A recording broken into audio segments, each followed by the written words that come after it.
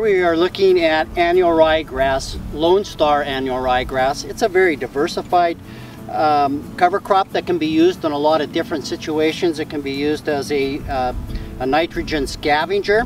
Very deep, very fibrous root system that goes down, helps break up the compaction of the soil, adds a lot of organic matter back into the soil.